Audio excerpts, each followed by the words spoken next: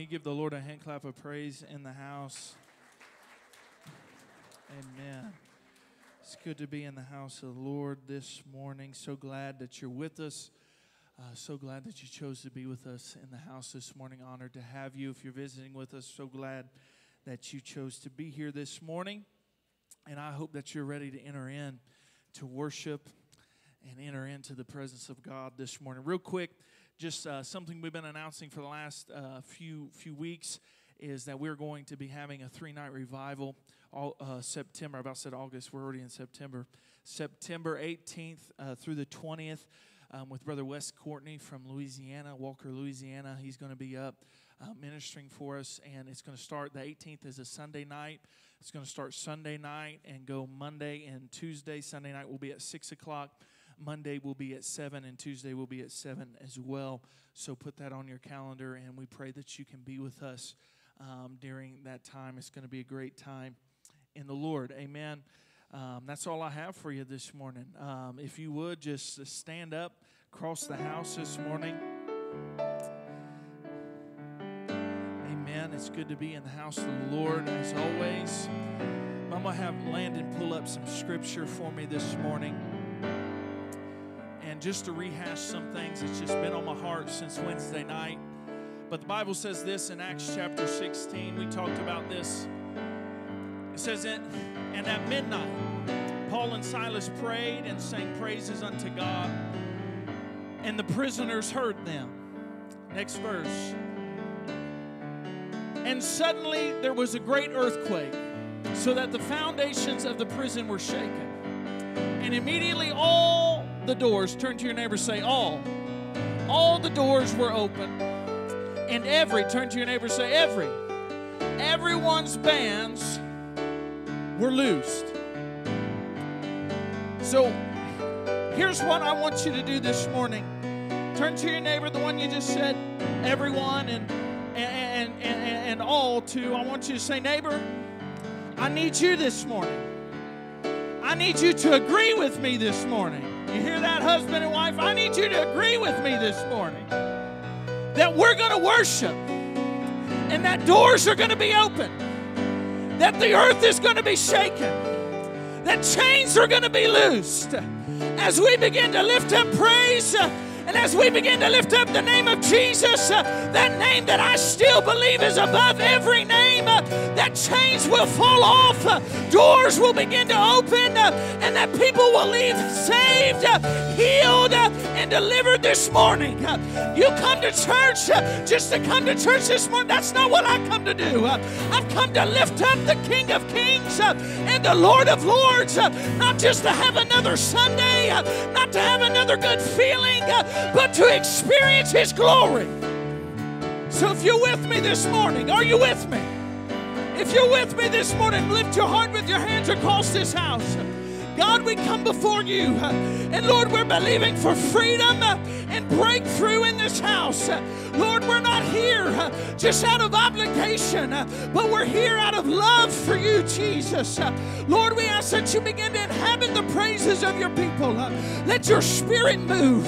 Let your spirit have its way in each and every heart, each and every song, each and every classroom on this platform this morning. Lord, Holy Ghost, have your way. Have your way in us. And Lord, we give you all the praise, all the honor, and all the glory in Jesus' name. Give the Lord a hand clap and a shout of praise. Hallelujah.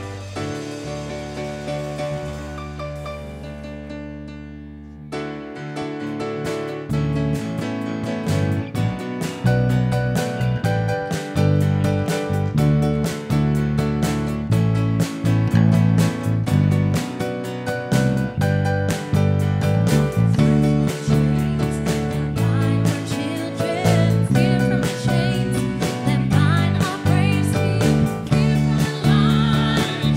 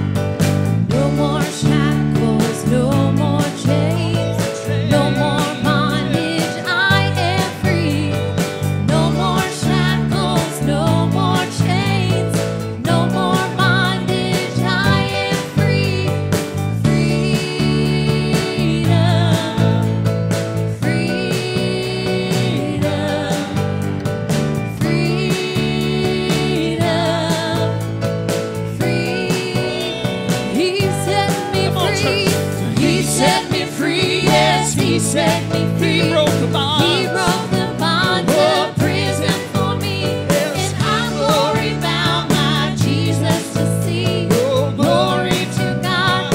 He set me free. He set me free. He set me free. Yes, He set me free. He broke the bonds. He broke the bonds of prison for me. And I'm glory bound, my Jesus to see. Glory to God. He set me free. Free.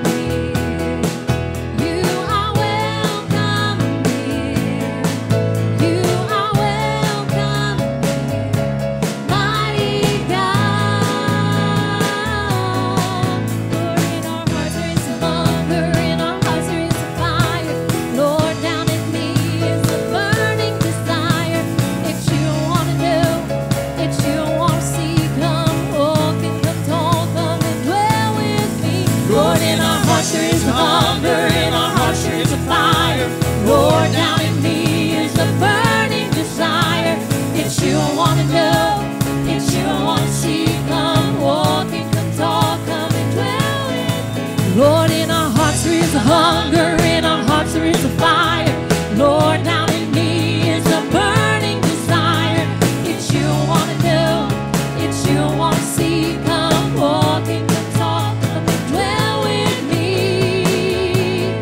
You are welcome here. You are welcome here. You are welcome here, mighty God. You are welcome here. You are welcome here. You are welcome here, mighty God.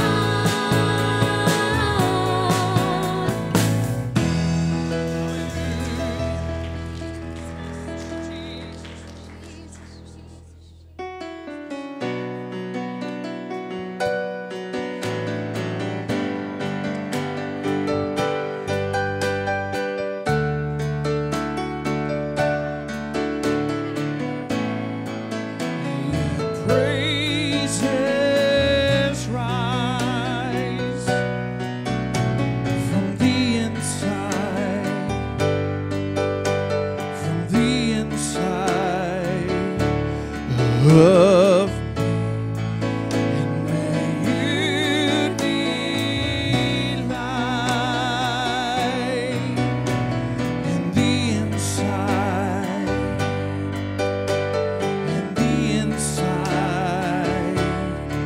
of me. And come fill my life from the inside,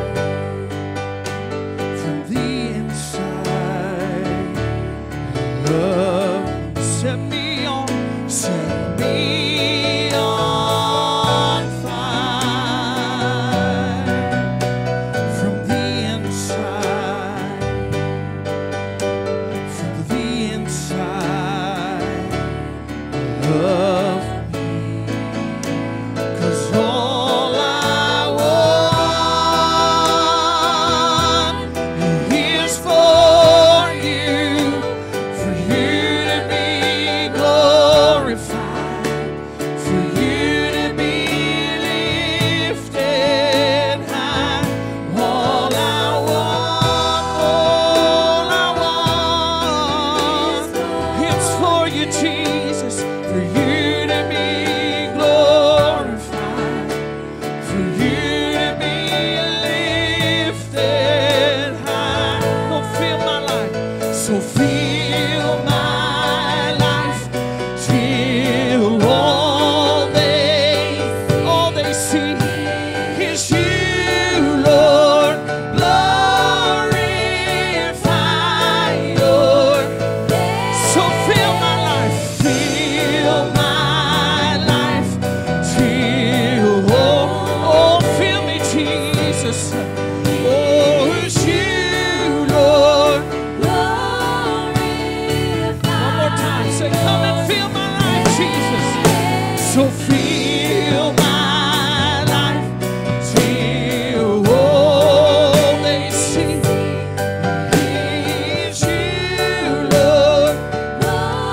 Glorify. All I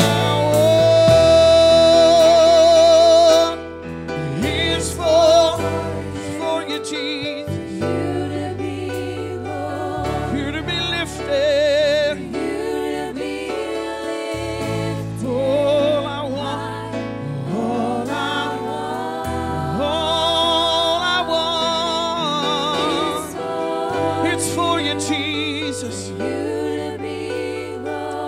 You to be lifted. Oh, this is our cry.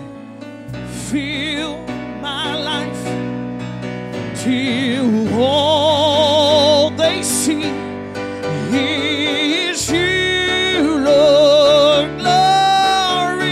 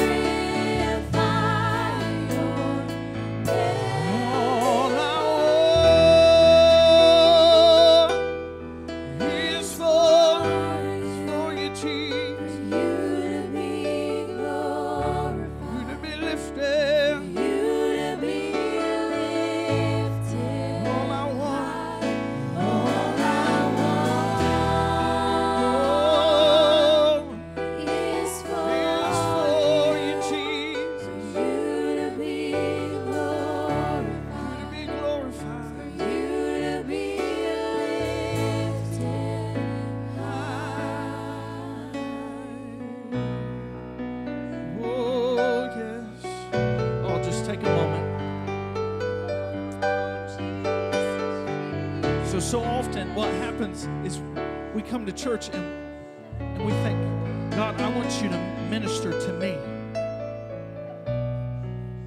That's not what the church is for. That's not what it's about. That's what it's never been about. Because he already ministered to you when he hung on a cross and he rose out of a tomb. He's already ministered to you. He's done everything he needs to do. He sent his Holy Spirit so you can have his power living on the inside of you. He's given you everything. And we come to church and listen, I know God will meet needs. That's not what I want you to understand. But as you begin to minister unto the Lord, he begins to take care of your needs. Because he said in his Gospels in Matthew chapter 6, if you seek my kingdom first, I'll take care of everything else. So what happens is we come into church and we think, well, God, I need you to minister to me today. I need you to just keep me going. I want you to know that's not what it's about.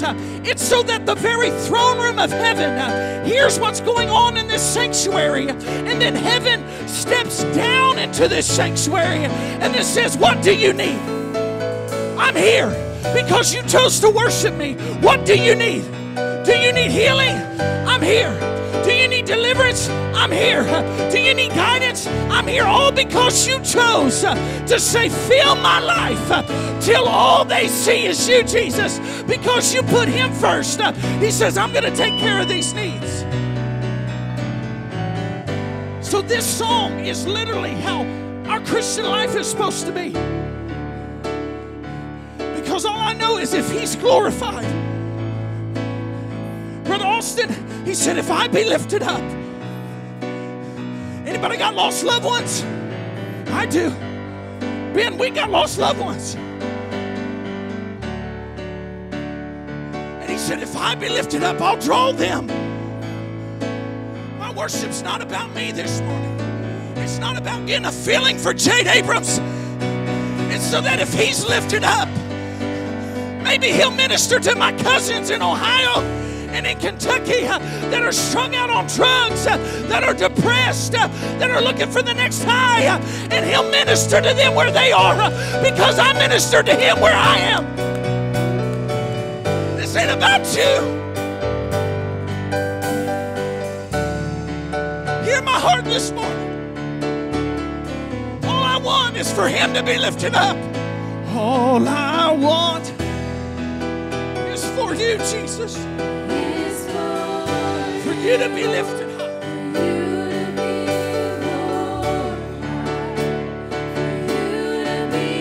Let him hear you this morning. All I want, Jesus. All I want,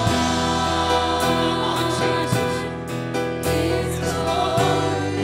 is for you, Jesus. You to be lifted. Let's sing this bridge again. Won't you sing it like you mean it? So feel my life. Not for me. Not for me, Jesus. All they see is you, Lord.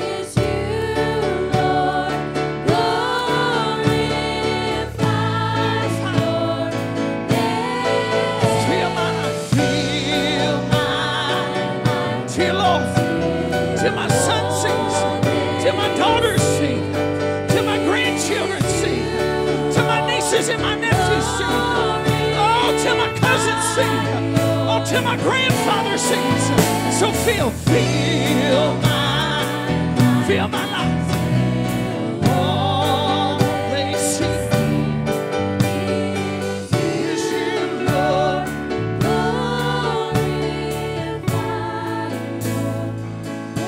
All I want is for you to be lifted.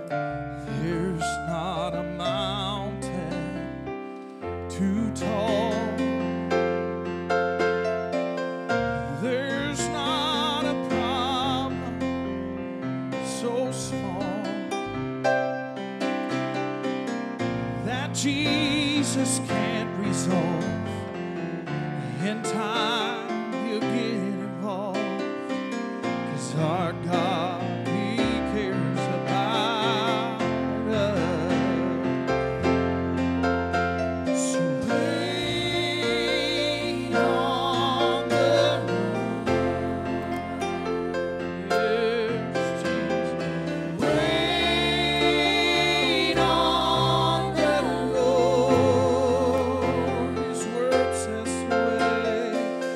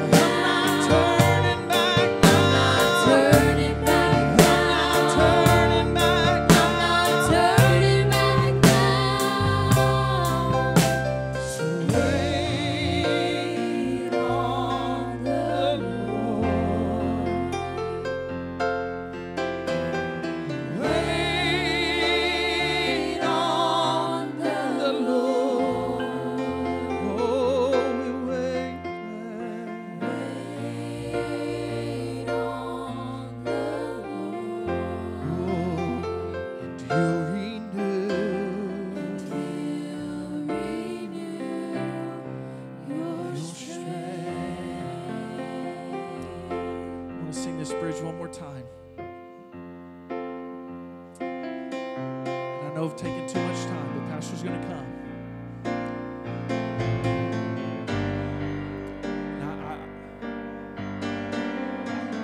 I'm not turning back. You know, I didn't say anything. I wasn't going to say anything. But a couple weeks ago, marked 9 years, I had to bury my mother.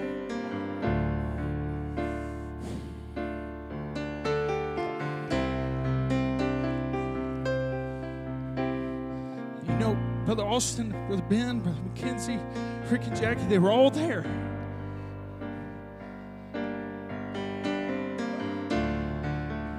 And I didn't know what I was going to do. Because I thought God was going to heal. I thought God was going to deliver. You hear me this morning? And I remember months after, you know my testimony, if you've been here any amount of time, I found myself alone in an upstairs bedroom in my grandmother's house, 532 West State Road, 122, Lebanon, Ohio, next door to Ben.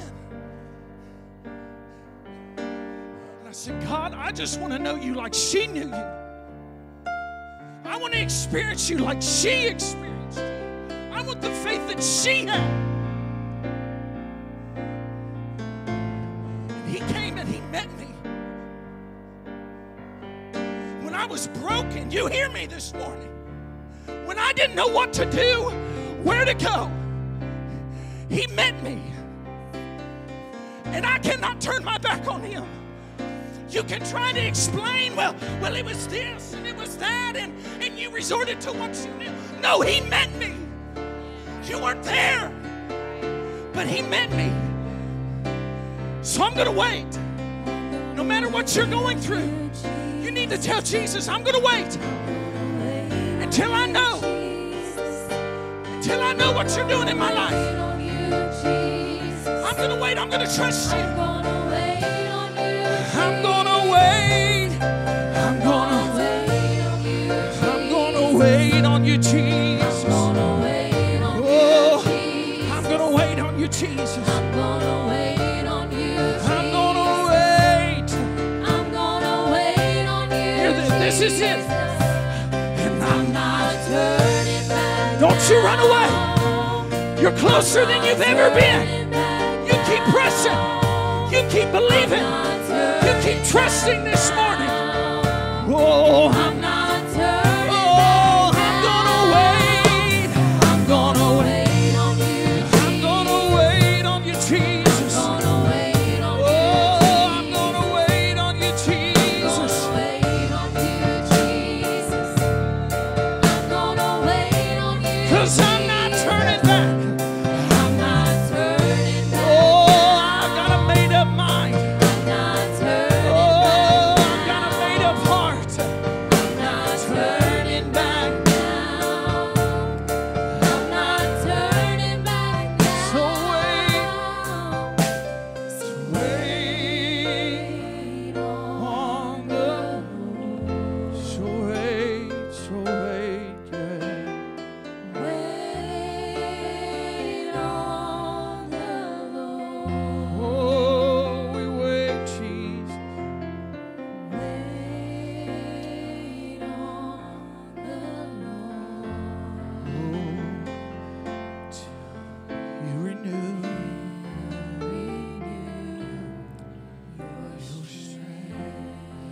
Stretch your hands toward heaven this morning. Love on him as Pastor comes. Oh, we wait on you, Jesus. Oh, we wait on you, Jesus. Oh, he's worthy to be exalted and lifted high in this room this morning, isn't he? You may be seated in the presence of the Lord. May the Lord richly bless you this morning. How many is thankful just the sweetness of his spirit in this room today? Amen. Amen. What a joy it is to be in the house of the Lord on this Sunday morning. It looks like the sun is trying to shine out there after a few hours of just gray weather, but we needed the rain. It just could have waited till maybe tomorrow after the holiday, right? But praise the Lord for the rain. Praise the Lord that we have the privilege to be in the house of the Lord this morning. Let me take just a moment and welcome our visitors this morning. We are truly honored that you're in the house with us today, as well as let me take a moment and welcome our online audience this morning once again. May the Lord richly bless you where you are joining us from. And those of you that are faithfully joining us every week, we are so honored that you take time to be with us in that manner. I'm excited today about the goodness of God. Anybody excited about His goodness today? Amen?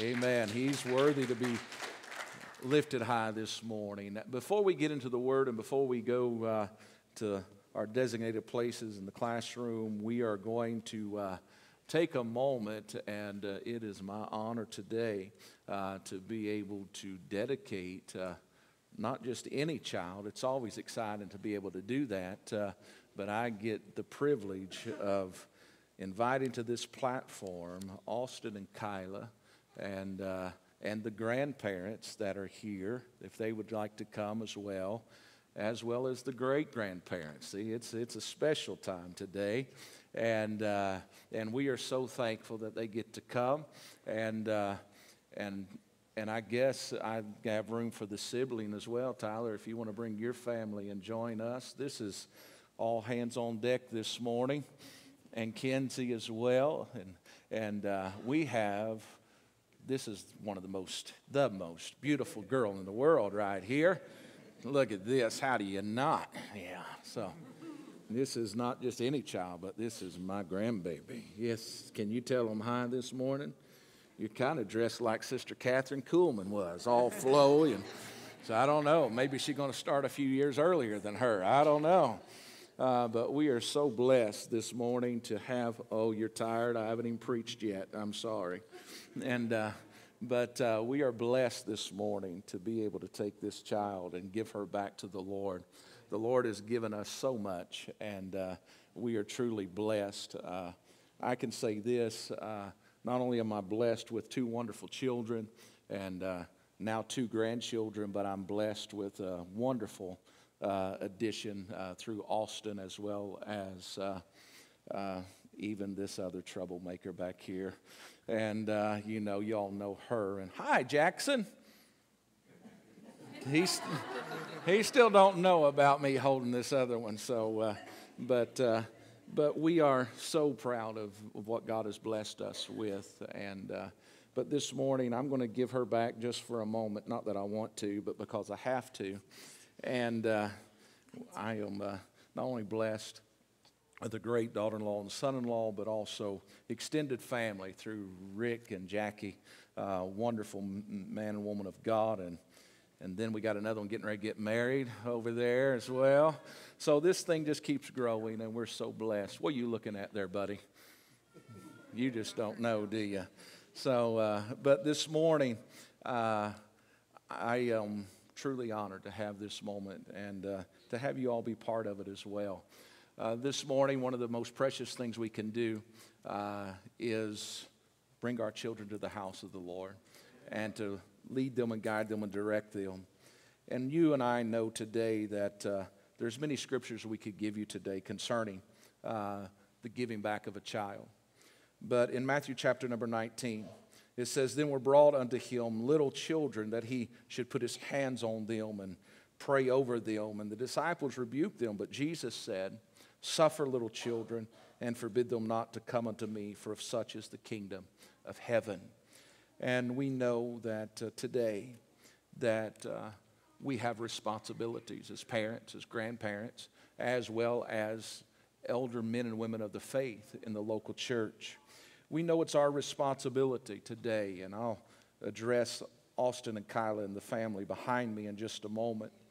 But it is our responsibility as men and women of faith to simply realize that, first of all, we are to be faithful to our Lord.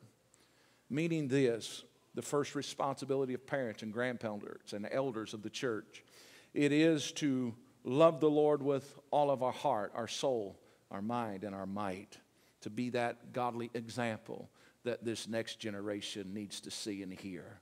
I am thankful for the names that I could mention this morning that have impacted my life. You have heard me name many of them often.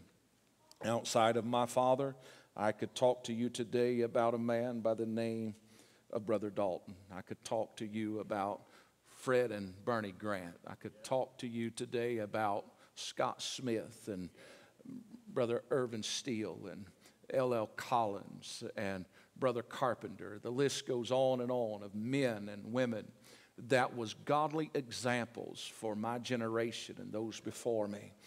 And we find that it was not just that something they took lightly, but it was something that they understood. Not only were they to love the Lord before us, not only were they to be godly examples, but they understood it was important for them to be trainers of the next generation. And this Bible teaches us very clearly that we are to train up a child in the way that he should go. And when he is old, he will not depart from it. So with that being said, I'm going to turn my attention to those behind me this morning just for a moment. And then we are going to give Blakeland back to the Lord today.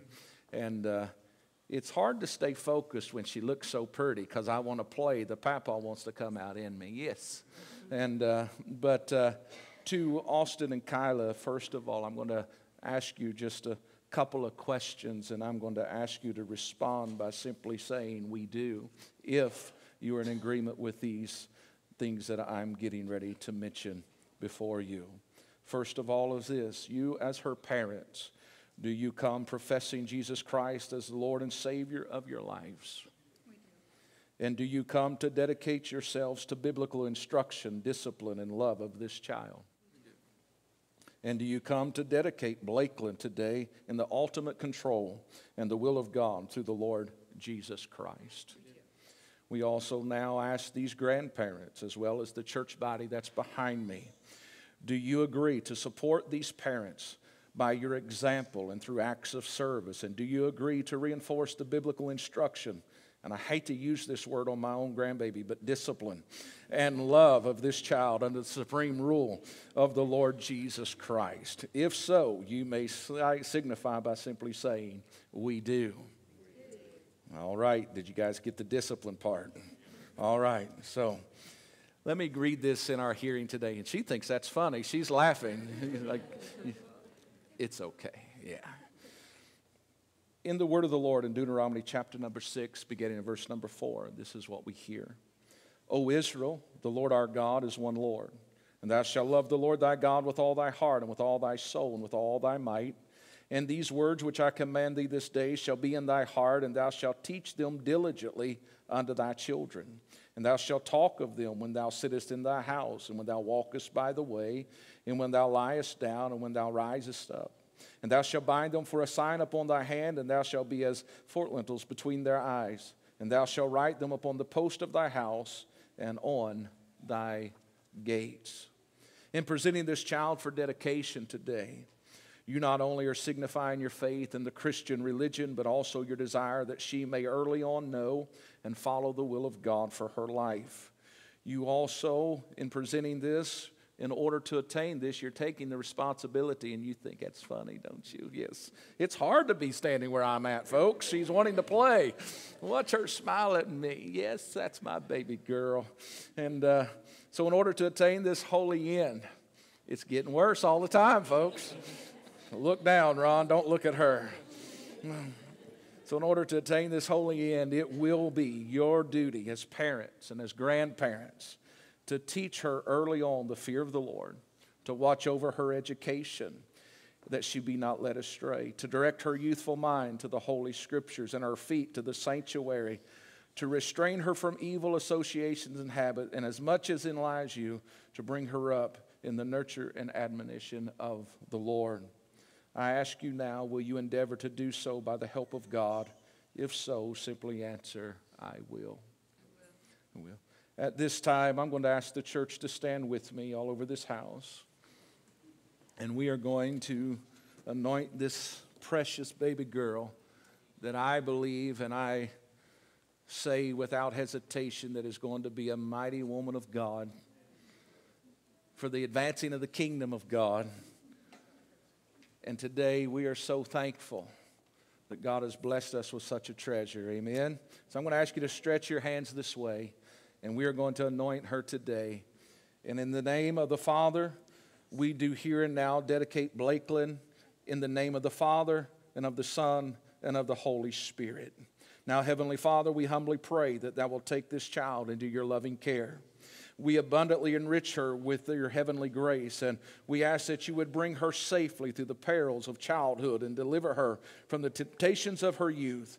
And Lord, I pray today that you would give her a personal knowledge of Christ as her Savior at a very young age. Lord, let her grow in wisdom and in stature and in favor with God and man, and to preserve therein to the end.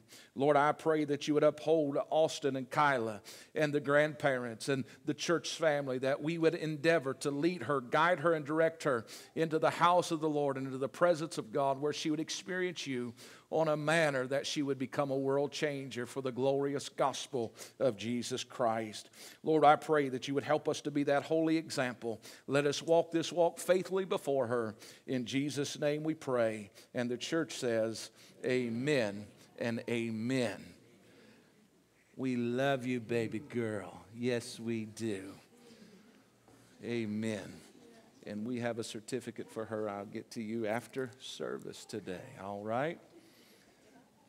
Can we give them a hand of appreciation today for taking a generation into the presence of the Lord? Jackson, do you want to help Papa preach this morning? Jackson, do you want to help Papa preach this morning?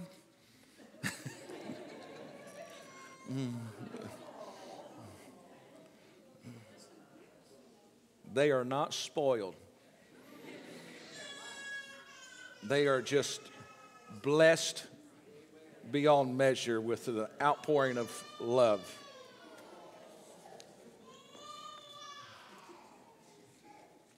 He wants to be behind the veil. That's all he wants. We're teaching them to love the things of the Lord, and that's exciting. And me and him sat and played for a long time on the piano, drove everybody else crazy probably yesterday, but we didn't care. So it's all good. But what a joy to hear children in the sanctuary, amen.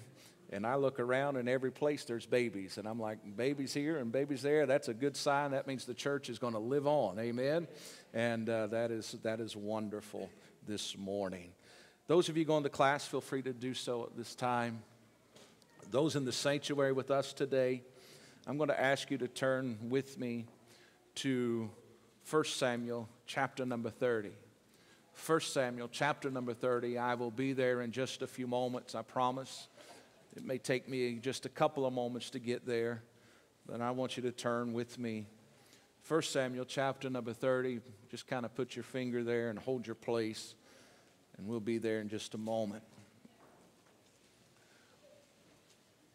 I would covet your prayers this morning as we try to deliver this, what the Lord has placed in my heart. I told Austin that, I was coming back down early this morning. I said, I just would like for him to tell me which direction to really go, because I have labored over this word this morning, and there's much I could say but I want to say what he wants to be said, not what I want to say. And so I would covet your prayers this morning. But the Lord would help me for a few moments today. I want to take you on a journey, maybe a familiar story for many of you under the sound of my voice today. We're going to talk to you about the city of Ziklag that was burned with fire.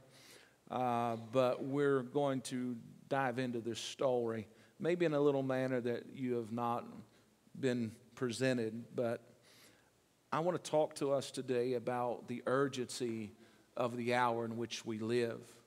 I stand before you today very heavy because of what I see taking place, not just here in the United States, but around the globe. We see that our faith is been attacked on a very great level. We have brothers and sisters of Christ that are giving their life daily for the spreading of the gospel.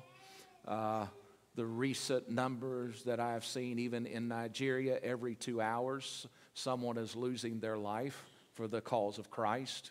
That's kind of hard for us to get our minds wrapped around. but that is only one place. I just read an article this week of where now, after the United States have been absent in the Middle East, we find that in Afghanistan it is now the most dangerous place in the world to be a Christian, because people are daily being rounded up and are losing their life. But at the same time, we are seeing in the United States as well, we are seeing a large attempt to silence the church and to bring difficulty against the spreading of the good news. So today I am not here from a political perspective at all, but I'm here to call us to a place of action. And if the Lord would help me, I want to talk to you about the call to engage. In our Bible, we find the word of truth, no matter what men may say, but this book is much different than any other book that's ever been written. This is the infallible word of God. This book is written by normal men such as you and I, but however, these men was moved on by the Holy Ghost. And therefore, as the Holy Spirit moved upon them, they wrote down the Word of God. And therefore, we know this, that this book is much different than any other book. It is the living, breathing Word of our Savior this morning. However, in our Bible, it is the word of truth, but the ability to provide, and it also provides direction in all areas of our life, as well as in all seasons of our life. How many knows that we go from different seasons in our life, just like we're getting ready to enter into the fall season? In the natural, we find ourselves in life going through seasons where things are growing and blooming. We find ourselves in seasons where things are not so well. But we also know this: in order for us to receive these instructions, one must be willing to embrace the truth. However, we cannot embrace this truth or this word by the bare intellect of men, but it is by faith. We know this. Hebrews chapter 11 will tell you that it is by faith that the elders obtained a good report. We also know this a little later in that chapter, verse number 6, I believe, it says that it is impossible to please the Lord unless we believe. Now, we know today that there is one of the greatest questions that was ever asked, in my opinion, was given to us through Jesus Christ. And you can find that in Luke chapter number 18, verse number 8. He says this: when the Son of Man comes, will he find faith upon the earth? My question to you and I today is simply this: do we really believe? I'm not asking, did grandma believe or did granddad believe, but do you and I really believe the word of the Lord? Do we really believe that he is everything that he says he is? It is only when we come to the knowledge of the truth that one can really truly begin to walk in a place of freedom. The Gospel John in chapter number 8, verse number 32, it says, you shall know the truth, and the truth shall make you free. You and I have the ability to walk in true freedom today, and it comes through Jesus Christ our Lord. Today it goes without saying, however, that we find ourselves in a season of great resistance upon the earth today. And that resistance is towards truth. We know this, right is wrong and wrong is right. We know this currently, up is down and down is up. Darkness is celebrated while light is condemned. We are dealing with that which Paul wrote about in an accelerated manner, it appears. In the book of Ephesians, chapter number 6, Paul was writing to the church at Ephesus, and he wrote these words. He wanted to bring them understanding. Some of you probably can quote this verse. He says, for we wrestle not against flesh and blood, but against principalities, against powers, against the rulers of the darkness of this world, against spiritual wickedness in high places. We cannot let these things move us to fear. However, we must move from a place of apathy. Ephesians 6, verse 10 and 11, Paul wrote before he wrote verse number 12, he said, finally, my brethren, be strong in the Lord and in the power of his might, and put on the whole armor of God, that you may be able to stand against the wiles of the devil. Notice he's saying, not be strong in yourself, not be strong in your intellect, don't be strong in your own strength, but be strong in the Lord. Meaning this, be strong in your faith and be strong in the power of His might. How many knows that we have limitations? But can I tell you, there's not a mountain too high, there's not a valley too wide that He cannot climb or He cannot cross over. And therefore today we can stand with confidence and know that not only is He a man of great strength, but He is also one that has provided an armor for His children to put on and wear. What I'm saying this morning is this: it is not a time for you and I to run away, but it is a time for you and I to stand and see the salvation of the Lord. Ephesians chapter 5, verse 14 through 18, Paul writes and says this: Awake thou that sleepeth, and arise from the dead, and Christ shall give thee light. See then that ye walk circumspectly, not as fools, but as wise, redeeming the time, because the days are evil. Wherefore be not unwise, but understanding what the will of the Lord is, and be not drunk with wine, but be filled with the Spirit. I share these passages this morning so that you and I can be aware that there is still a call been given. Allow me to remind you today that while we find ourselves in a place of great uncertainty, we are not in a place of weakness. Because I know today a lot of people are saying, how are we, or what are we going to do? Here's what we have to come back to and understand. In 2 Corinthians chapter number 10, verses 3 and 4. For though we walk in the flesh, we do not war after the flesh. For the weapons of our warfare are not carnal, but they are mighty through God to the pulling down of strongholds. Can I tell you this morning, in front of me is a group of men and women that have the power and the ability to turn a world upside down if they choose to use the weapons that God has given them. What is those weapons, someone may ask? Number one, there is a prayer of faith. I want somebody to understand that your prayers does not go unheard. But just because He may not answer when you think He should does not mean that He's not moving on your behalf.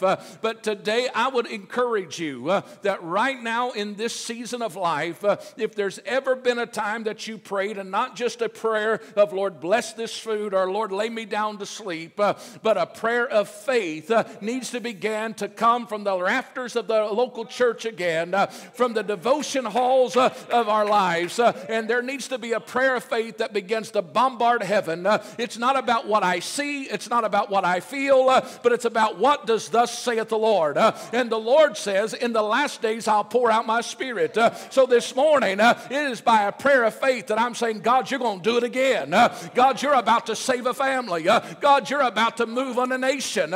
You're about to touch a community.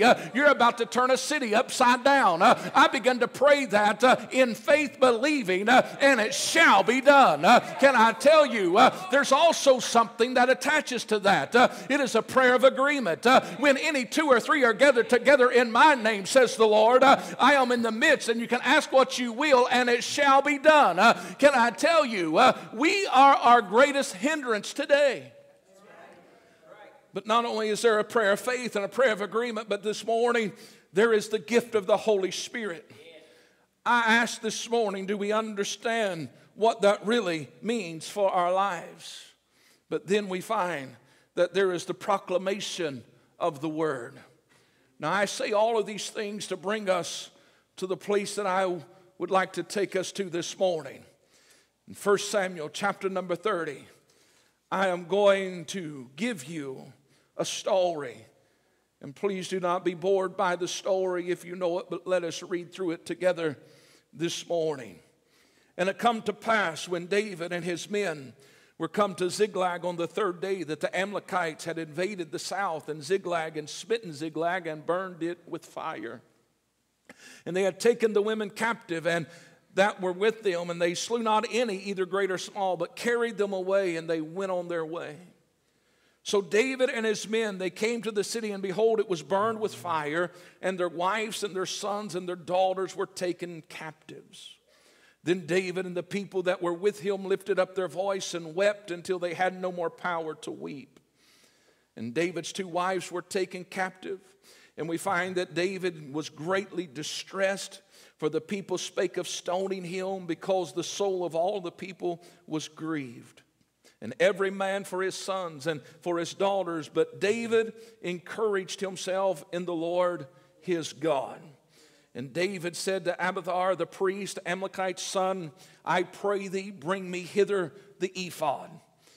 And Abiathar brought thither the ephod to David, and David inquired at the Lord, saying, shall I pursue after this troop? Shall I overtake them? And he answered, pursue, for thou shalt surely overtake them, and without fail recover all. So David went, he and 600 men that were with him, and he came down to the brook where those that were left behind stayed. And David pursued, and he and 400 men, for 200 abode behind, and they were so faint they couldn't cross over the little brook that was present. In verse number 11, as they began to travel, they found an Egyptian in the field, and they brought him to David, and they gave him bread, and he did eat, and they made him to drink water. And they gave him a piece of cake of figs and 2 clusters of raisins. And when he had eaten, his spirit came again to him, for he had eaten no bread nor drunk any water for 3 days or 3 nights. And David said, who do you belong to? And he said, I am a young man of Egypt. I am a servant of one of the Amalekites. And my master left me 3 days ago because I fell sick. And he goes on then to say, we made an invasion of the south. We simply also burned Ziklag with fire. And David said to him, can you bring me down to this company? Paraphrasing just for a moment, he said, I'll show you where they are as long as you promise not to give me back to them and kill me. And David said, if you'll take me down, he said, I'll spare your life. So it says, and he brought them down in verse number 16. Behold, they were spread abroad upon all the earth, eating and drinking and dancing, because of all the great spoil that they had taken out of the land of the Philistines and out of the land of Judah. But however, David smote them from the twilight even until the evening of the next day, and there escaped not a man of them, only 400 young men which rode upon camels and fled. David recovered all that the Amalekites had carried away, and David rescued his 2 wives. And there was nothing lacking. Somebody say nothing lacking. And there was nothing lacking to them, neither small nor great, neither sons nor daughters, neither spoil nor anything that they had taken to them. David recovered all. Somebody say praise the Lord this morning. Now, if you'll listen fast, I'll preach fast, and then you can beat the Baptist, the Methodist, and the Presbyterian to lunch, all right? So here we go. While our world has been shaken by demonic invasion on many fronts, and is causing a generation to be overwhelmed and paralyzed by a demonic spirit of fear, it is time for you and I to once again proclaim the truth of God's word, that God is still the beginning and he is still the end. There is nothing larger than him, nothing more powerful than him, but he is still all God. He is still sitting on the throne this morning, and you and I today can take comfort and refuge in knowing that. Currently, we are witnessing the enemy do as he pleases, it seems, with little to no resistance. However, we are currently dealing with a society that looks much like Jerusalem did in the days of Nehemiah, and much like that of David's day in Ziklag. If you was to take the time this morning and read Nehemiah chapter number 1, he would find that he simply said this, how is it with everybody that's there in the city of Jerusalem? And this is what the report that he received. They're in great affliction. They're in reproach. The wall of Jerusalem is broken down, and the gates thereof are burned with fire. I got to say to you this morning, in the United States of America, the gates of our cities have been burned. Our walls have been torn down. And the temple is lying in ruins. As well as our families have once again been taken captive. If I had time to really teach this morning, I would. But listen, I got to get to the gist of my message, but I want to pause here just for a moment. When I talk about the gates of our city have been burned, it means this. The leadership of our nation has been destroyed.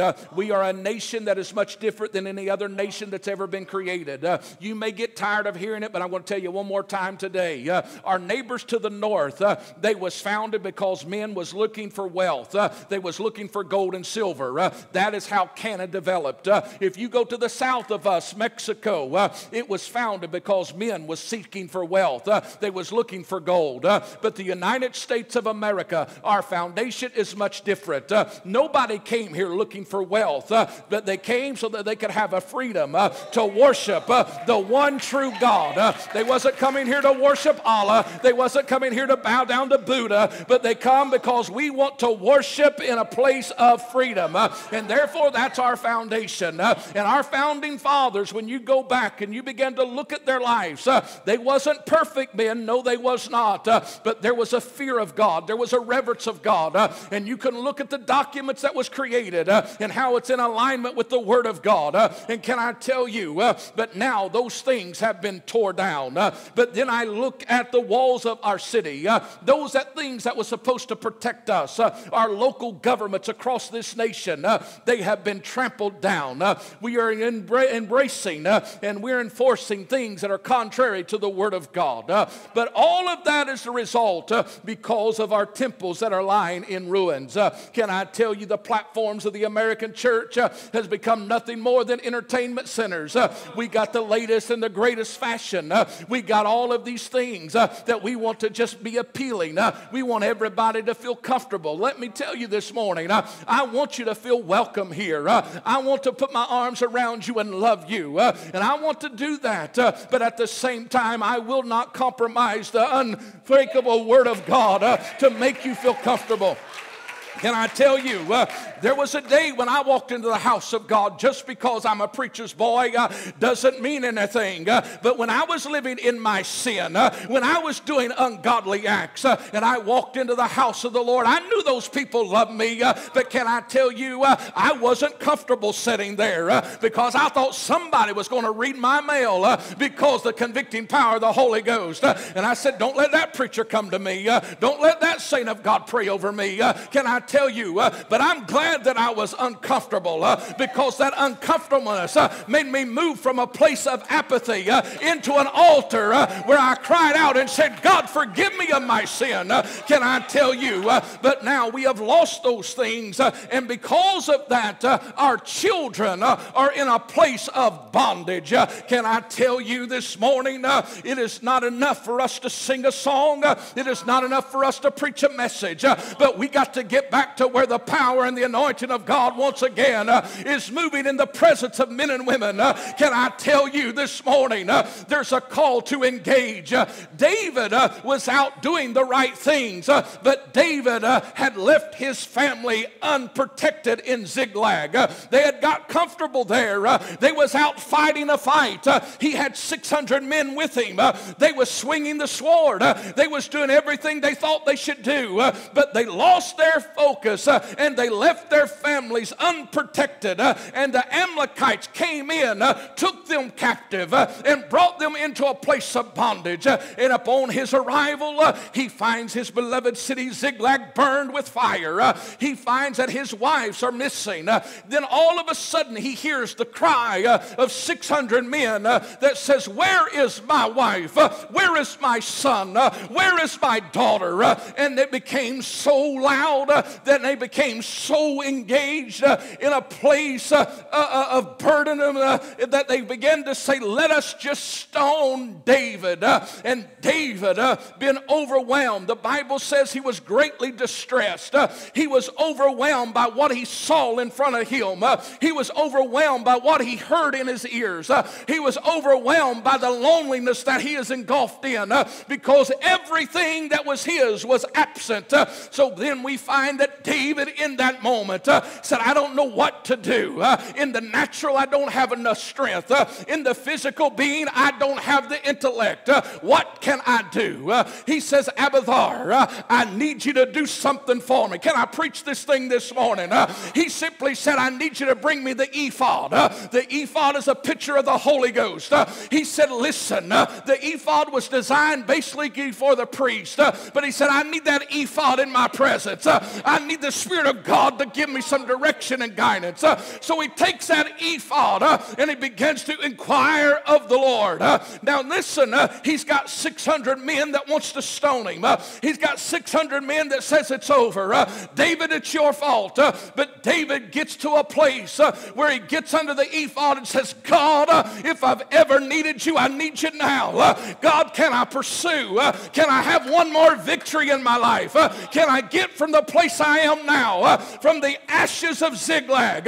Is there anything to be excited about? Is there anything to be joyful about? Is there any future before me? And all of a sudden, he heard a word come through the voices of saying, stone him. It says, pursue, and you will recover all. I'm about to get happy this morning. Can I tell you, in the midst of devastation, in the midst of not knowing, David had a call come to him. Now notice something. I've never preached this part of this message before. David comes back and stands before 600 men. He said, I know y'all hate me. I know y'all saying it's my fault. And maybe I did mess up. But I got to tell you one thing. While I was under the ephod, I heard a word. And the word was pursue. It wasn't back up, give up, and it wasn't shut up. But it said pursue. Because there's a victory that is awaiting us. I don't know naturally how you get 600 men that want to kill you to dress for battle again, other than by the unction and the power of the Holy Ghost. I got to tell you this morning, the world is saying it's over, but if I could just get one to get back under the ephod, I believe there's 600 others that'll begin to dress for battle this morning.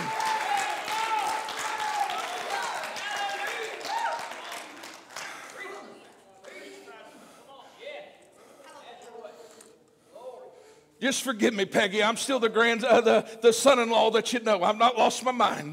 Listen, it's good to have them in the house this morning with us. But can I tell you today, we find ourselves in this story. David is like, I don't know what to do. I don't know how we're going to get beyond it. But I do know this. I've heard a word from God. Listen, you can take it for what you want. You can say, oh, that's just Pastor Ronnie. Oh, we know him. We hear him every week. Listen, but as I've labored in the presence of the Lord, can I tell you, while the world says, I just don't know, preacher, and while even the church says, I don't know, preacher, listen, I come with a made-up mind, with an enlarged spirit this morning to tell you that the Lord is saying in this hour, it's time to pursue. It's not a time to shut up and back up, but it's a time to stand and realize that there is an enemy and there is an adversary that's about to take a defeat that it does not anticipate. I'm hurrying this morning. I stand before you today to declare to you that what you currently are seeing is not how this thing ends. I know it may appear that all is lost. I know it may appear that we're on the verge of defeat. It may appear that things are just going to spiral out of control and it's going to get more dark. Can I tell you this morning, I declare unto you that there is men and women that has been living and dwelling under the ephod. They're not up in lights. They don't have a lot of smoke around them. They're not saying, oh, I'm the latest and greatest. But it's been men and women of God that's been laying between the porch and the altar. The world doesn't know their name. But out of the register vents of their home, there's been cries such I used to hear when my daddy was praying. Oh, God, can I tell you, that cry has returned to the United States of America, and God has been telling them, pursue, pursue, pursue. So every morning, every evening, they've been going back to their place of prayer, and they've been praying that prayer of faith. They've been in that place of intercession, and because of that, there is a holy boldness that's coming upon the church of Jesus Christ. And some of you don't know why you're feeling what you're feeling, but you're hearing in the Spirit God saying, get dressed, get up, awaken. Can I tell you that's not your mind, and it's not just something here, but it is the utterance of the Holy Ghost that's saying we're about to get a victory that nobody is anticipating. There is once again the favoring of the anointed. Please hear me. Let me slow down just for a moment. David, as a shepherd boy, out in the field tending his father's sheep, on one occasion there was a lion, on another occasion there was a bear. But he had been anointed, and because of the anointing, he was able to take the beard of that beast and slay it. There was another time when he went to deliver cheese and check on the condition of his brother, that there was a giant by the name of Goliath. And he simply said, who does he think he is, defying the armies of the Lord? And when they tried to put all this stuff on him, he looked at Saul and said, I haven't proved these, but there is something I do have. And he was leaning on that shepherd's staff, I believe, when he had that conversation. And maybe he even pointed to that thing and said, see that carving of that bear? See the carving of that lion? That's my testimony. I didn't have your armor then. All I had was the anointing of the Lord on my life. And I don't know how it happened, Saul, other than this. Something rose up inside of me and it said pursue. David had heard that word a few times before. And he said, I found myself with my hands on the beard of that beast and I slew it. Can I tell you, some of you, you don't need to live in your past, but it would do you good to visit your past because there's times in your past, if you look at your rod of testimony this morning, that when the doctor said it's stage 4, but yet you're sitting here cancer-free this morning. When the doctor said the heart can't take anymore, but you're sitting here healed this morning. Can I tell you, maybe you got to go back and realize that you're still serving the same God today that you was then. And if he delivered you then, he'll deliver you now. We find this morning, once again, David, in great anguish, pursue.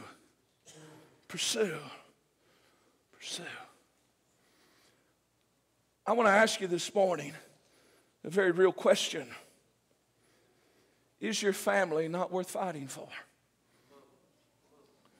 Is your nation not worth fighting for? You hear me this morning? The world hasn't heard what those that's been living under the ephod has heard. And there's even many within the church world that hasn't heard it. But that doesn't mean that it hasn't been spoken. Notice the definition of the word pursue. It means to follow in order to overtake or to capture or to kill. Hear me this morning. God is calling us to a place of action so that we can overtake, so that we can capture, and so that we can bring destruction to the forces of darkness that's trying to destroy our nation and it's trying to keep your families in captivity. Now, I'm not telling you in the natural to go strap up and become this crusader. No. What I'm telling you is that there's a call for the people of God to once again come to a place where we understand that the weapons of our warfare are not carnal, but they are mighty through God for the pulling down of strongholds. We are not wrestling against man. Just because you please hear me, just because you have a difference of opinion, one side or the other in our nation, listen, those individuals, we are not fighting them. We are fighting against spiritual wickedness in high places, principalities and powers. This is a spiritual war that we're engaged in. Now, the church in America has lost its way in such a manner, and some of you ain't going to like what I'm getting ready to say. But that's all right. I love you enough to just be honest with you and tell you this. There are those that's watching us and those that's even in this room that thinks that an election cycle is going to fix our problems. There's evil on both sides. There's craziness on both sides. The only answer to the United States of America is for the church to lay between the porch and the altar in a place of repentance and ask for divine direction by the Holy Ghost and say, God, can we pursue, or what do we do? How do we pursue? Listen, I believe with all of my heart that there is a shift in many areas, and we are already seeing it. Notice with me, evil men that has given their hearts over to evil. Evil men are being removed and pushed from their places of authority. We have seen that over the last several months, and we're going to continue to see that the remainder of this year. We're going to see it. But that is just the results of a deeper work that God is doing. Please hear me. Governments are going through great transition around this globe. Governments that everybody said they will never relinquish their hold and their power has abruptly resigned and walked away in recent months because, not they wanted to, but because God is orchestrating and moving in manners that is not known to men. They have overplayed their hand. I've heard this say in the Spirit many times, that there is men, evil men, that have overplayed their hand. But the Lord says, when they went too far is when they began to touch my bride, the church. Now hear me. This era of great destruction that we find ourselves in, while areas of it may intensify, please hear me. One of the greatest victories that the church has ever known is getting ready to be on display. The question is, will we respond as the 600 men did when David began to issue the call to engage? This morning, I have to be real with you. It's important for us to be here. We are here to become equipped. We are here to be encouraged and edified. That is the purpose of our existence this morning in this room. We are to worship the Lord. In return, He inhabits the praise of His people. He dwells here. He moves among us. If there's a need in your life, that need can be met before you leave today. I'm a firm believer of that. Please hear me. However, we're here to be edified and equipped so that we can hear the word of the Lord, so that we can go out there and change a world. The question is, are we willing to become world changers? We do that by becoming willing to engage. It's not based on feelings. It's not based on what you may think, but it's based on this simple reality. David, under the ephod, here's the word pursue, and you'll recover all. He walks before 600 men and says, listen, I've heard from the Lord. The word of the Lord says we're to pursue and we're going to recover everything that was taken from us. I am a firm believer that I do not care how elegantly you can speak. I don't care how persuasive you are in your nature. In the natural, it's impossible for 600 men that's distressed with great grief like they were in that moment to respond to a natural call. They didn't have that much strength. They didn't have that much faith in David. But there was something that happened when David spoke. David in that moment, please hear me, became an oracle or a voice of God. And he simply said, the word of the Lord is saying, pursue. I do not believe that they heard David's voice, but they heard the voice of God in that moment. And get this, all 600 of them got up, got their armor, and started moving. Now, out of that 600, 200 of them was so weak that they could only make the journey to the brook. But they said, we're not quitting. We're not quitting. But they took every ounce of strength and they said, we're going to go. We're going to be part of this thing. What motivates somebody? But when they got to the brook, David said, you know what? You're too weak. And I don't want slaughter to come to you, but in your weakened condition, you stay here and you guard the stuff by the brook. Because we don't need to take everything with us if y'all not going. So I'm going to take 400. So now it's David and 400. And they go and they find this Egyptian boy, and I'm closing. So they want to make their way to the music. They find this Egyptian boy in the field. He's not eaten for 3 days and 3 nights. He's lying there in a weakened state near death, sick. They feed him, and he says this, "Can you show me where they are?" "I can show you." Now as they arrive and they're looking over, they find and they see something that in the natural is very discouraging. They see a multitude of mighty, powerful warriors celebrating, laughing, drinking it up, partying it up, that says, "We have got victory over David." But not only did they see that ultimate presence of strength, but they saw their families in captivity. Now it's decision time. David and 400 men, they're in a safe place right now. Nobody even knows they're there.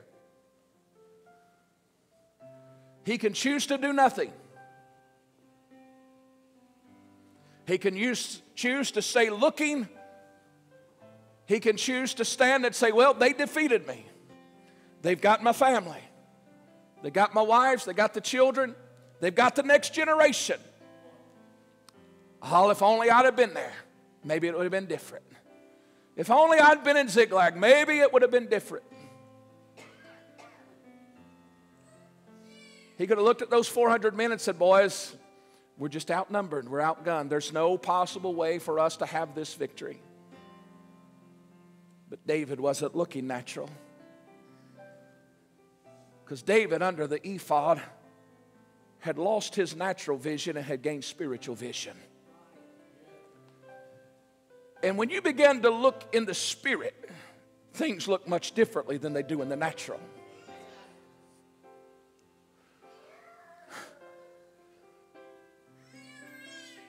And David was no longer driven by the absence of his family. But David was now being driven by the call. And because of the call, he said, "I must engage." Can I tell you, can I be very honest with you this morning? Bring me that boy. He can help me preach this message right here. He's good. Bring me that boy. He's not in trouble. I'm going to use him. Let's preach this thing together. Yes, sir. Can I tell you something? You're looking at a man today, and I don't say this so you say, "Oh, we feel sorry for you, Pastor." I'm tired. I'm extremely tired. Physically, emotionally, I'm tired. The weight of this thing, as Pastor Jaden preached on Wednesday night so well, he has no idea how well he preached. But the weight of this thing, sometimes I look in the mirror and there's an old guy looking at me. And I realize, you know what, if I'm going to do something, I got to do it quickly. The weight of this thing. And sometimes it'd be real easy to say, you know what, I'm going to start the transitioning process, and I'm going to start doing some things a little different. But then I look over. And I see these babies. And I see what the enemy's doing to a generation. See, maybe you don't hear the calls that I hear, but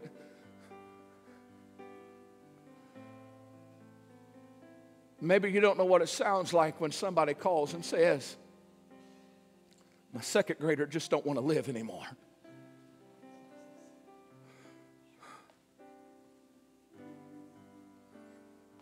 Maybe you don't know what it's like to hear the call of my son, my daughter, is this or is that, or is overwhelmed by this. And I look and I see a generation that's just been grabbed and brought into a place of captivity. Now, I could choose to be comfortable because in this stage in my life, I'm blessed. I don't say that arrogantly, but I'm blessed. I can be comfortable. I don't have to run the road. I don't have to climb on airplanes. I don't have to go do all the things I'm doing. I could stay in this little safe place. But I look beyond and I see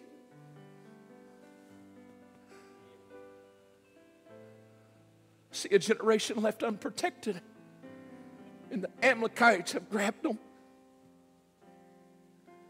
having his way with them. And now, I've got to decide. In the natural, it looks like I'm outnumbered. In the natural, it looks like we're defeated. But there's a call to engage. There's a call to stand and to preach one more message. There's a call to kneel down and pray one more prayer. There's a call to go to one more unreached people group. There's a call to go and to build another center, to build another facility. There's a call that says you got to reach them. Here's what I want you to understand. David could not have done it by himself. The other 400 men that was with him did not hear the word pursue like he heard it under the ephod. But when the man of God began to proclaim it, there was something that irked in their spirit and said, we too will stand up and be counted. I've got to ask somebody in this room today, will you stand up and be counted for the kingdom of God? It's not about your feeling. It's not about your convenience, but it's about this generation. Do you want them to be raised under a half-moon mosque, or do you want them to be raised under the cross of Jesus Christ that gives life to all men? I'm not attacking my Muslim friends, but listen. There's not many ways. There's only one way, and it's Jesus Christ. And I do not apologize for that. But this young man, he needs you to walk in power and authority. He needs you to bring him back to a place where he can grow and develop in the things of God. He doesn't need to be in a foreign land, isolated from his originality, but he needs to be brought back to where thus saith the Lord, where the power and the anointing of the Holy Ghost is flowing again.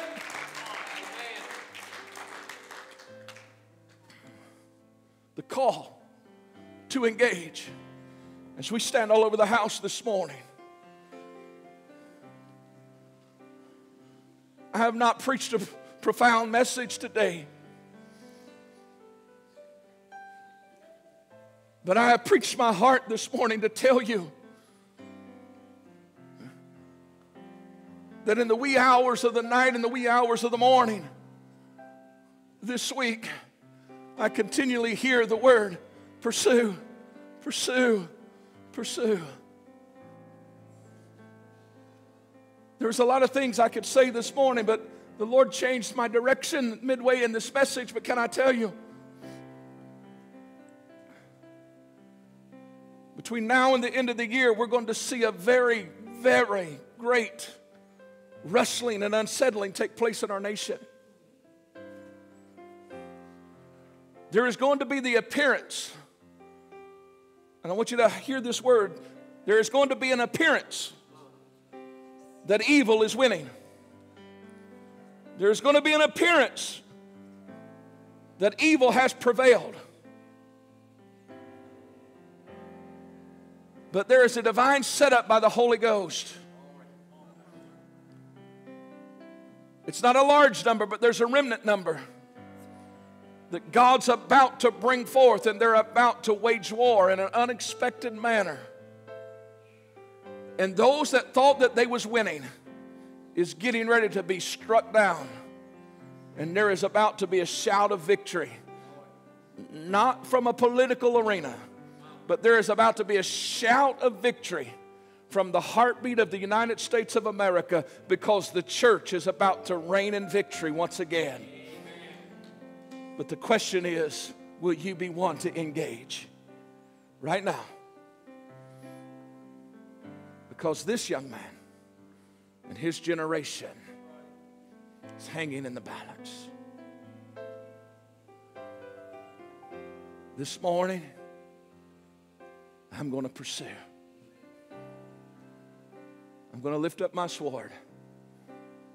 I'm going to bend my knees. And I'm going to say, God, if you can use anybody, you can use me.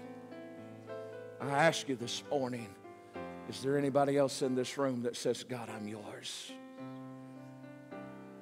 I issue this call today, this call of engagement to the body of Christ this morning. As they get ready to lead us in worship, here's what I'm going to ask you to do. If you say, Pastor, this message has pricked my heart. I don't care if it's the first time you've been here, if you're here every time the doors is open, and you say, the Lord can count on me in this season, I want you to step from your seat right now, and I want you to come and join me in the front of this building right now. I want you to come without hesitation right now. Come, come, come, come, come, come. I'm going to ask Pastor Jade and Brother Austin, come join me on the platform if you would, please. Would you come? Maybe you're here today and you don't know Jesus as your Savior, but you'd say, you know what, I want to surrender my life to Him today. You might both of you grab a microphone if you would, please. As you're coming, as they're coming, we'll make room. You can push those chairs away if you need to. Push those chairs back, I don't care. But this morning you'd say, I've never given my life to Jesus. I know Him, I believe in Him, but I want to surrender my life. I'd like for you to come this morning and stand in the front of this building with us. Or maybe you'd say, you know,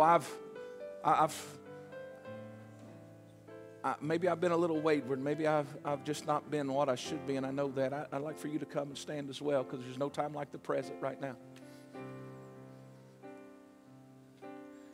We find ourselves today with the question before us. I mentioned briefly David and the lion and the bear and the giant. But when David heard the sound in the story of Goliath of this very large man crying out against Israel and the army of her, he simply said, is there not a cause? Is there not a cause? Brother Brian, there's still a cause. Our family, our community, our children. There are those that's close to us today that unfortunately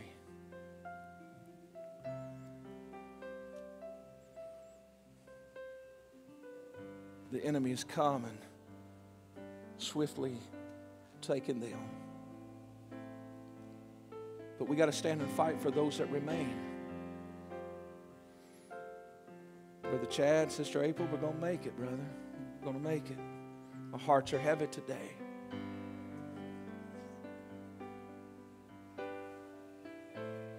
Another young man, just a few days ago, believed the lies of the enemy. Can't make it. It's not worth living. We'll lay him out on Tuesday in the funeral home. Young man, life still in front of him. Our community's hurting today.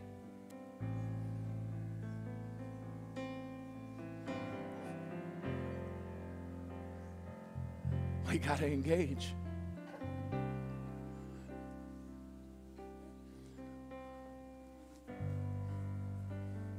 I had an individual in my office last week.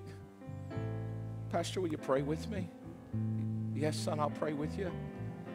Will you pray and just thank the Lord for all the blessings that He's been giving me in my life? Yes, son, I will. He showed me some of His blessings. Then a few days later, and I'm not condemning him, I'm loving him. A few days later, in the middle of the night, in a drunken stupor, he's trying to break into my home. The enemy, enraged, blinding a generation. Hear me. We got to engage. We may not understand everything. Granted, you got to be willing to get rid of the suit and the tie and put on the muck boots. Get down in the mire and love people right where they are, because if it wasn't for the grace of God, so would I be. You got to engage. So I'm going to have these young men. Brother Austin, I'm going to ask you to just begin. Pastor Jade, I want you to follow, and then I'll follow you. But I want you to pray by the unction of the Holy Spirit today, a prayer of engagement over these men and women of God that's standing in a place of saying, I'm surrendering and I will engage. And I don't want you to just stand there and listen to them pray, but I want you to join with them and pray. And I'm going to ask you to lift your hands right now and say, God, I'm giving myself to you. I'm going to be the church. I'm going to be the church that you call me to be. Father, in the name of Jesus, we stand before you this morning, Lord God, in full and total surrender to you. Yes, Lord. Father, not just part of our lives, not just part of us, Lord God, but total surrender to you this morning, Lord. Hallelujah, Jesus. We hear your word, Lord God. Hallelujah. We hear your call to engage, Lord. We hear your call to pursue. But not only that, Father, we hear your cries of a hurting and a broken people. We hear the cries, Lord God, of those saying, help, help. I don't know how I got here, but all that I know is I don't want to stay here any longer. I don't know how it got this way, but I don't want it to be this way anymore. We hear the cries of those saying, I don't know how to get out, but I want to get out. Hallelujah, Jesus. Hallelujah. Oh, God, burden us this morning. Burden us this morning once again, God. Burden us, Lord God. Hallelujah. Hallelujah, Father.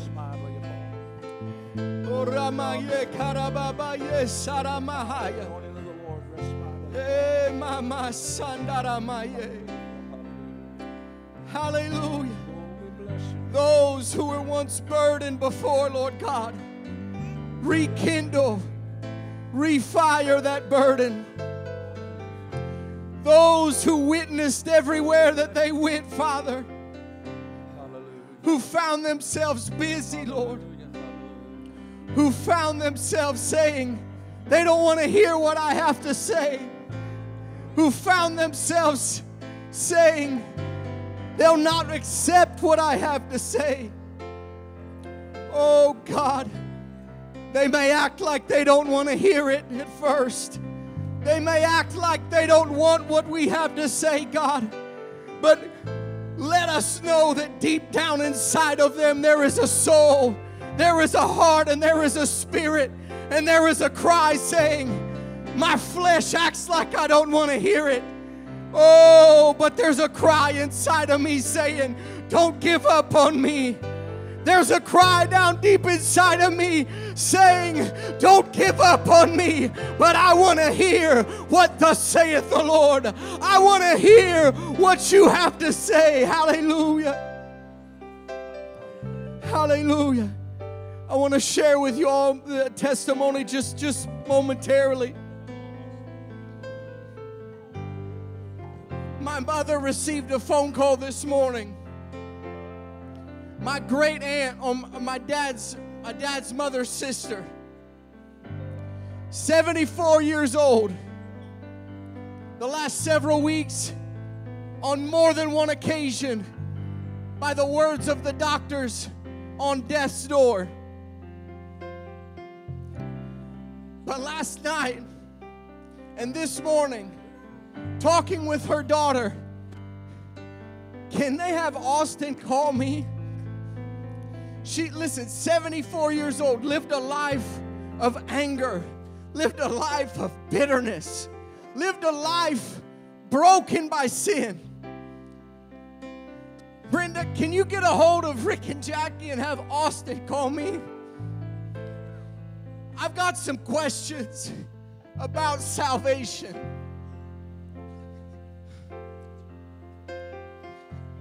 I'm nobody, people. I grew up on a cattle farm in southwest Ohio, an hour and a half from here. Nobody knows my name.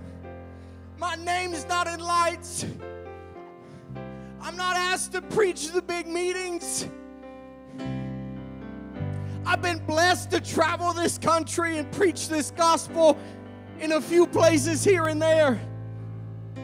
I don't say all that to say Austin's somebody. I say all that to say you've got no excuse to lay on your face and petition and pursue heaven for your family members.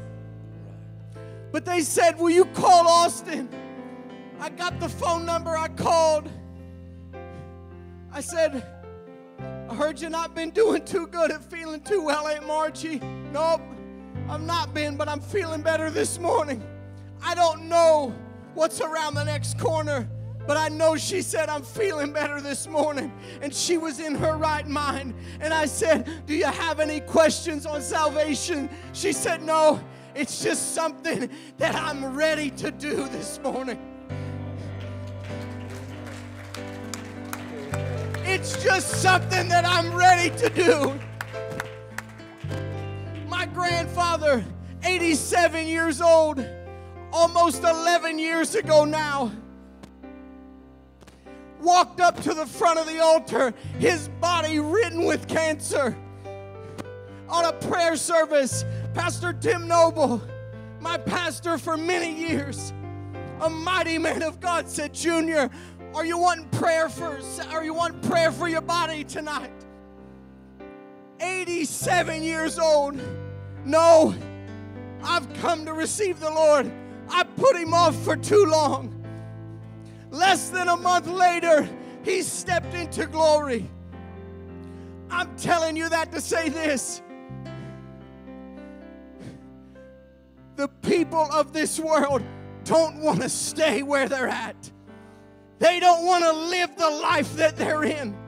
They want to hear and they want to know something that is real, something that is true.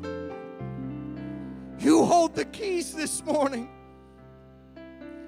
I don't care if you never preach a message standing behind a pulpit. I don't care if you never preach this gospel anywhere that you go on an altar. But everywhere you go, everywhere that you go, and in everything that you do, it's a pursuit. It's an engagement. It's a calling and it's a burden to say, what can I do to let the light and the love of Christ shine through me, shine out of my home? Who can I witness to today? Who can I share the gospel with? Who can I invite to church? Who can I pray the prayer of faith over today? Because there's a lost and a dying world begging for it, begging for it, begging to know the truth, and begging to know the gospel. Hallelujah.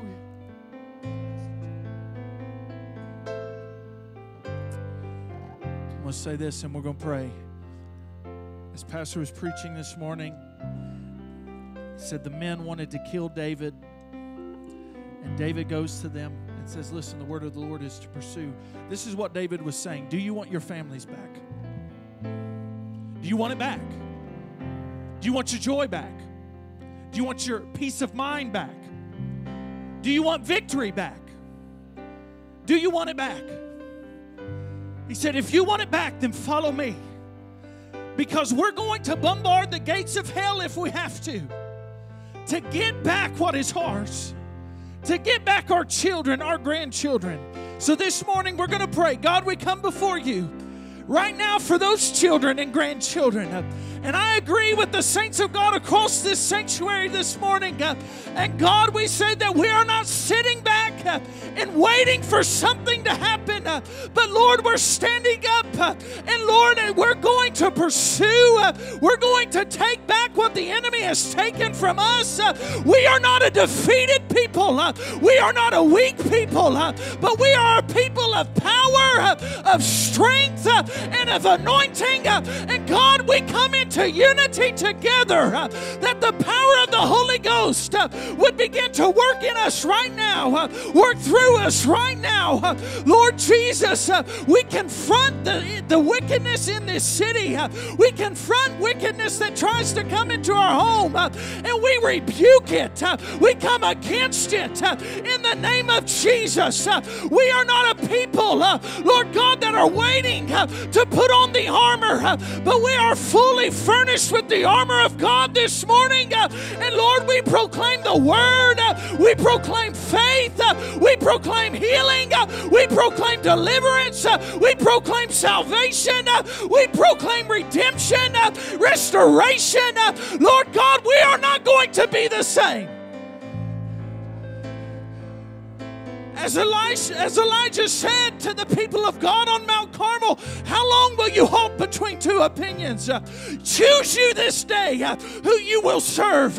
We choose this day to serve the Lord God that answers by fire. And God, you're not looking around and asking who will go and who will I send, but we're like Isaiah this morning and we're saying, here am I, Lord. You're up here this morning, church, because you're saying, here am I, Lord. Send me. Activate us. Deploy us. If it's in Kroger, if it's in Walmart, if it's in our schools, if it's at our workplace, activate us.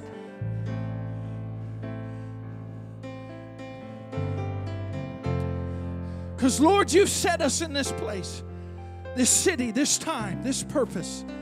Just as you set Ezekiel in the valley of dry bones. And you spoke to Ezekiel and said, open up your mouth. And began to prophesy life over death. God, I prophesy over this church that we will begin to prophesy life over death. Where people see drug addiction, we're going to see deliverance. Where people see alcoholism, we're going to see families restored. Where people see divorce, we're going to see marriages made whole. We reverse the curse. In the name of Jesus, we pray. Give the Lord a shout of praise this morning. Amen, amen, amen. Hallelujah. Hallelujah. Call to engage. Now, I understand that standing in this room before me today, sitting in front of me this morning, there's many men and women, many families here today. And we all have our host of problems and issues, challenges. And you'd say, Ron, I've heard what you say, and I even believe what you say, but I just don't know how this is going to work out. I'm going to believe. I'm going to pray for you this morning that you get spiritual insight, spiritual vision in a level and a manner that you never have.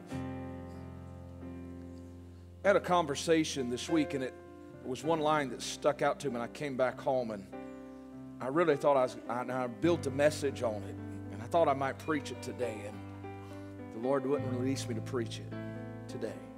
There will be a day I'll preach it, Lord willing. But there was a statement that was made, and it drew me to a very, very familiar story, and I feel prophetically unctioned by the Holy Spirit to speak. This may not just be for everybody, but for a couple of people in the sound of my voice. I feel like I need to tell you to do something. That while we're in a season, a time of engagement, it is also a time for you. And you're going to have to do this by faith. That you're going to have to begin to prepare your house. Now, we've talked about preparing for a lot of things. I'm not talking about that in the natural. I'm going to talk about it in the spirit this morning, just for a moment. If you was to go to your Bible and read Luke chapter number 15, there's a couple of stories in there, but one of those that gets a lot of attention is that which we identify as the prodigal son. A man had two sons. The younger of his sons said, "Give me a portion of your living." You know the story. He goes to a far country. He wastes his substance with riotous living. He finds himself in the lowest of lowest states that he could be in. And when he would have filled his belly with the husk that the swine did eat, it says that he came to himself. And he said, "Is there not more than enough in my father's house? His servants at a higher level than I am." But he said, "I'm going to go and tell him I'm no more worthy to be called his son, but if he'd just let me be a servant, I'd be okay."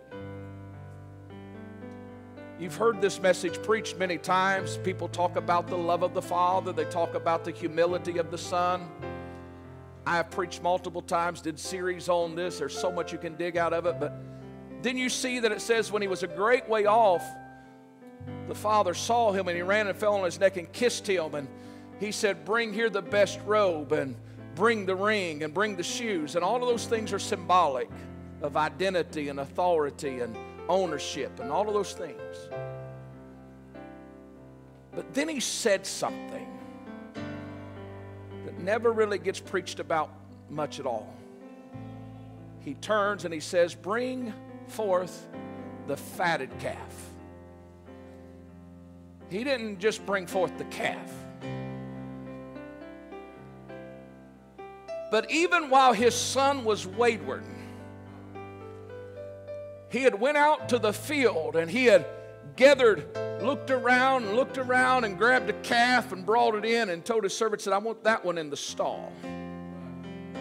Day in, day out, he fed that thing. He said, "You're special." He didn't let his reasoning be known to anybody, but he just kept feeding that calf. It began to be fattened. It began seasoned. It began to be prepared. Nobody knew why. All they knew was this. Someone of wealth at that time, they would take that calf, they would begin to fatten it up, and they said this, "There will be a day that we will have a celebration, and we're going to need a fatted calf." And that could have been for any reason they wanted. But this man in this story said, "There's a day. I know I don't see him today, but there's a day I'm going to see him. There's a day he's going to come home. There's a day he's going to wear my garment again. There's a day he's going to put on this ring. And there's a day he's going to put on my shoes, because the enemy's not going to keep him. So I'm going to make preparation by faith." I'm going to tell somebody, you may not see it. It may look like it's unthinkable right now. But I'm going to tell you this morning that you need to begin to get the calf ready. You need to begin to feed that thing. You need to begin to prepare that thing, because we are getting ready to step into a time of celebration. There is a harvest that's getting ready to come to the house of God in the United States of America. I want to build your faith today, tell you it's not about what you see, it's not about what you hear, but but it's about what God is putting right here in your spirit. Listen, I want you to begin to believe and believe big. I don't know what that looks like for you, but I want you to begin to get ready, because we're going to be killing a fatted calf. Because the church in America and around the globe is getting ready to go from glory to glory to glory, because there's about to be a cause for celebration. Why is that? Is because there's a generation that's in captivity right now. Much like David saw in the natural, there is a generation that's getting ready to be liberated by the power and the anointing and the authority of God. So this morning, I want you to be encouraged. I want you to walk out of this door this morning saying, you know what, my God's got it. He's going to turn it around. It's going to get better. It's about to get better. I decree and declare it is going to be better. Some of you need to hear that this morning. This isn't how it ends. But God is engaging a people, and we're getting ready to have victory. Amen? Dear Heavenly Father, we love you this morning. I thank you for these precious people. Lord, I thank you for the privilege to declare your word today. I thank you for those that are standing and sitting in this sanctuary. Lord, we're all navigating through this thing called life. We all have different things going on. But Lord, by faith today,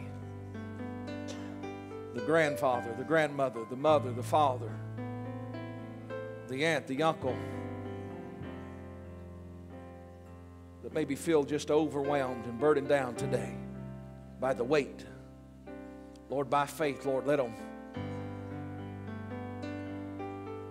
go clean out the stalls, and let them get the calf moved in, and let them begin to feed it.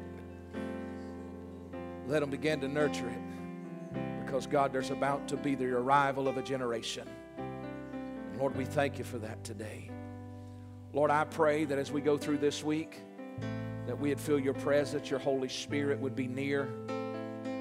Lord, I take a moment and I pray for the family that's bidding farewell to their son this week. I pray for strength and comfort to come to all that is there.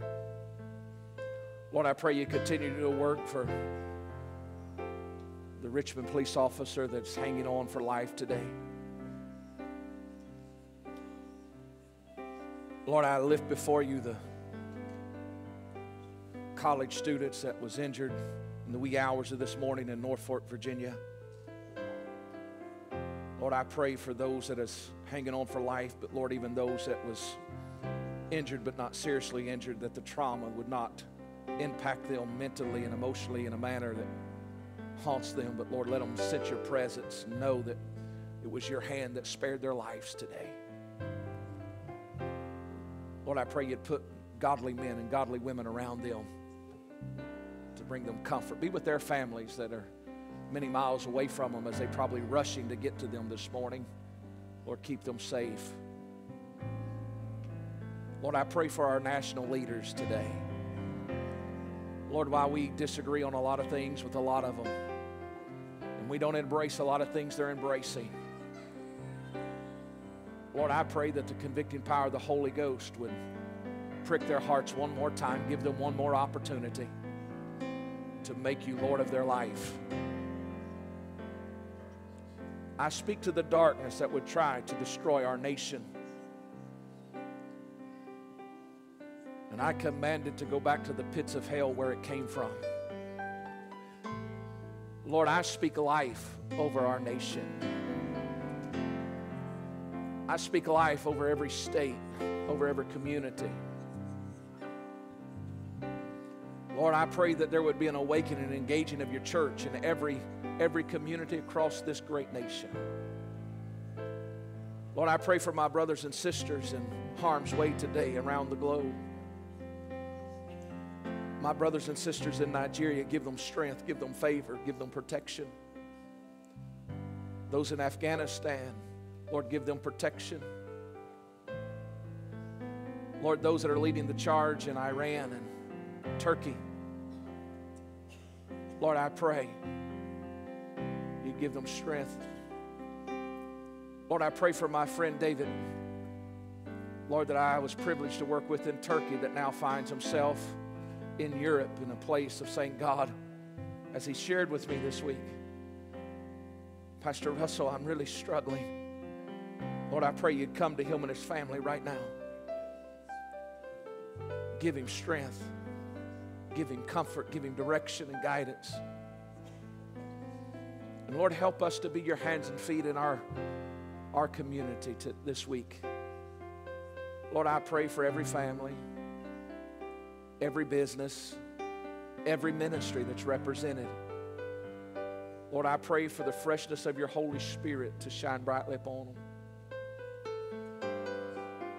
I speak health and life and favor in the wonderful name that's above every name, Jesus Christ our Lord. And the church says, amen and amen. May the Lord bless you. May he keep you. May he shine brightly upon you and give you blessed peace.